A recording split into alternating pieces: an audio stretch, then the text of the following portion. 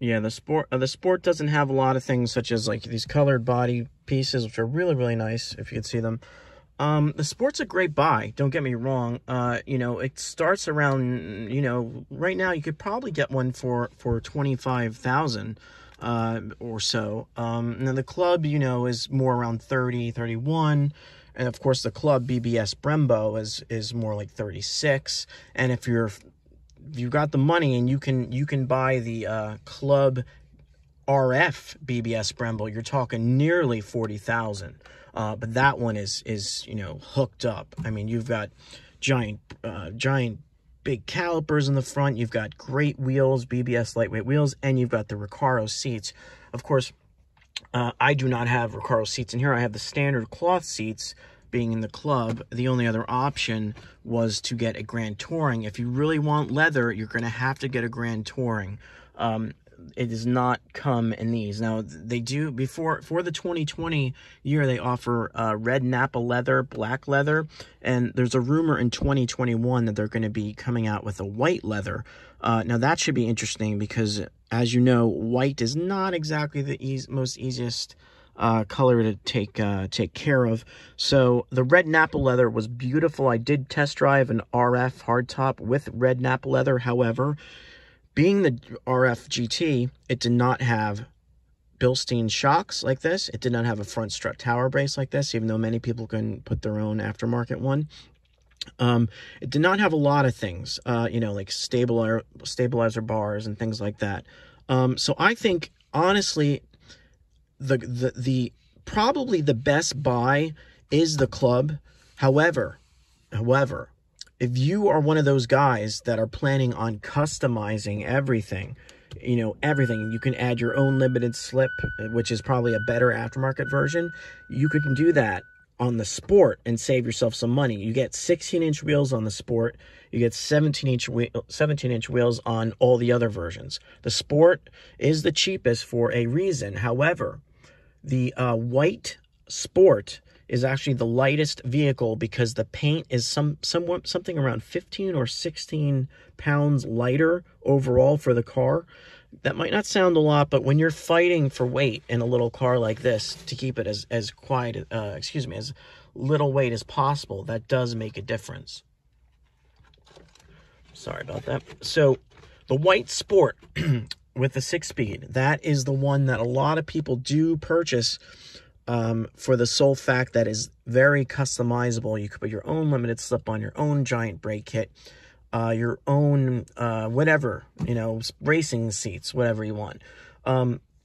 With the Club here, which is the non-BBS Brembo Recaro Club, you can put those wheels and brakes on this. However, the seats are almost impossible to swap or find because of one thing, and you know what I'm going to say. It's the airbags inside them. There are airbags inside the Recaro that you can't really kind of mess with, or no company wants to try to imitate them. Let me put it that way. No company wants to take the liability and create seats for this car because of the airbags inside the seats. And also, the Sport only has, I think, 5 speakers and, like I said, no heated seats. Now, being a convertible, heated seats are kind of something you really do want to have. It's not a necessity, especially, well, let me put it this way. If you live in the north with a convertible, which I do, I'm in Pennsylvania, and I've been here for a while. If you live in Arizona, you're never going to need heated seats. In fact, I'd ask for cooled seats, but Mazda will never do that. That's a thing Lexus does, or the top of the line CX-30 might have. Ventilated seats are much more difficult to implement and have a lot of weight with them. Heated seats, not so much. It's just a heated element with a wire under the carpeting. So we're going to get on the road and drive it. As soon as I want to show you this shifter. Again, this is the stock shift knob. It is a 6-speed manual as standard. It's a great gearbox. And a little close to these buttons here. If I had a choice... in my Miata Net sticker. Shout out to Miata Net, Storm 88,000. This is a little bit, for some people, now, I'm about 5'9", so I'm not I'm about the right size for this car, in my opinion. Now, you can drive this car if you're a lot taller. I've seen guys get out of Miatas and they're 6'4". I don't know how they do it. I wouldn't do it, because I'm cramped as it is, you know, being a munchkin. Well, not really, you know what I mean. 5'8" isn't exactly, or 5'9" isn't actually tall, but it's not that short. But I mean, you know, I've been around a lot of these guys getting out of these cars and they're 6'4", you know, and my head's up to their belly button. So I don't know. It's a car that, you know, if you can fit in it, you can fit in it. It doesn't have a powered seat, at least not in the club, but it does have a lot of adjustment in terms of, it doesn't have lumbar. It has, you can adjust the seat, how high or low it is. You know, if you pull it forward, the seat tilts back further because obviously it can't go back any further than that. Yeah, so anyway, it's a great car. Great car, and we're going to drive it in a moment. I'm sorry for the delay. I'm just waiting for some traffic to clear up over there. There was an accident.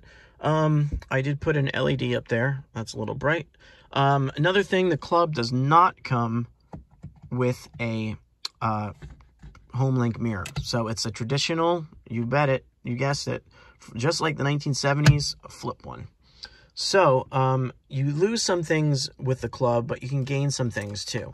The club is the lightest besides the Sport because the Grand Touring or GT has the most accessories and therefore will weigh a little bit more. Not that much that you're going to feel much of a difference, but again, when you have a 181 horsepower with 151 foot-pounds of torque in 2020 and want to be called a sports car, that makes a big difference. This car, no doubt, is as successful as it is because how little it weighs.